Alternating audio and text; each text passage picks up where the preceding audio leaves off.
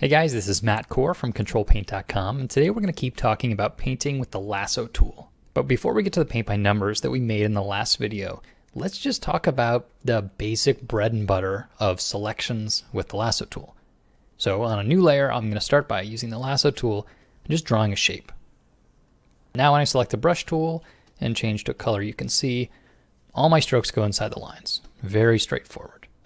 So that is the most basic maneuver.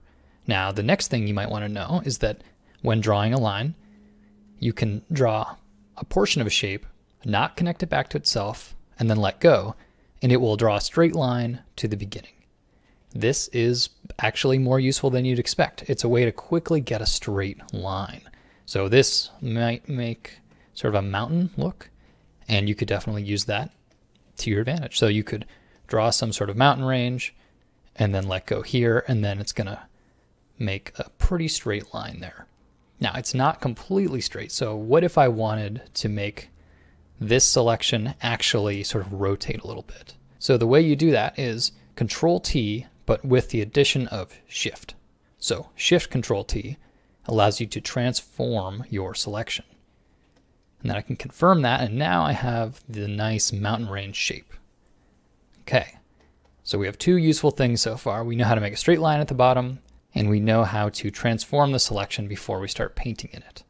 The next thing I might want to do is to make my selection, but then go to View, Extras. And what that does is it just hides the selection.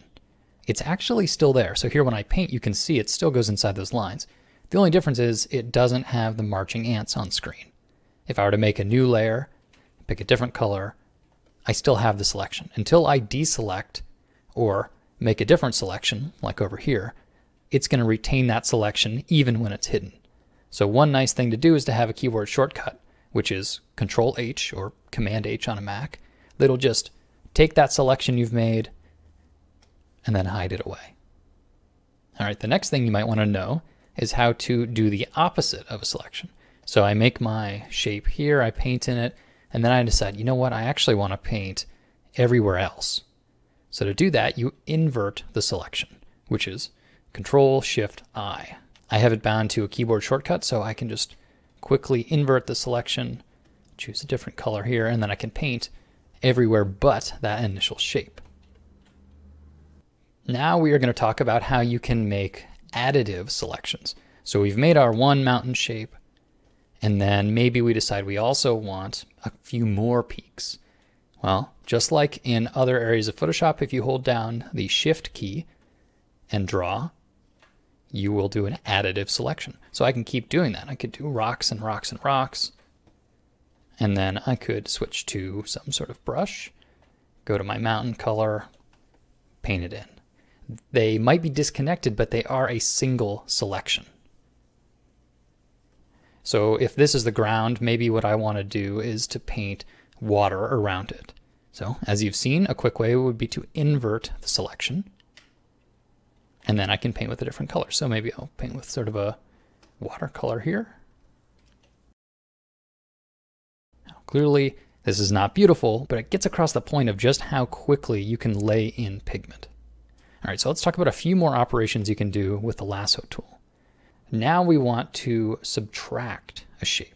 So the way we do that is we hold down Alt and then draw. So maybe I can add with Shift, and then using Alt, I'll kind of cut some slices out here. And then when I paint in that, here's the result.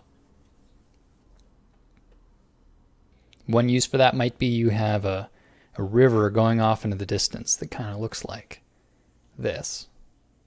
So there's your river. But when you look towards the river, there are some things blocking it. Maybe trees are coming up or rocks on the riverbank. So here I'm subtracting from the selection.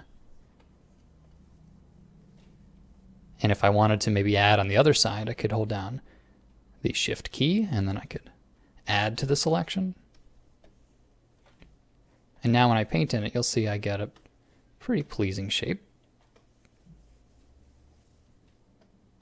The most important thing is it is very quick. Here I can really quickly sketch out some shapes and then fill them. And it feels more like painting than any of those other ways to get quick masks. Because masks are nice, but the downfall is they're slow and they don't really feel like painting. So sometimes when you're painting organically and you decide what you actually want as a hard edge, I'll just switch to the Lasso tool, draw a couple quick hard edges in there, maybe subtract away a few bits, holding down the Alt key, and then paint. These commands might seem basic, but believe me, once you memorize them and they become muscle memory, they make the Lasso tool so much more powerful. So stay tuned for the next video in which we actually make a painting. And until then, have fun with that lasso. Thanks for coming to the site, guys.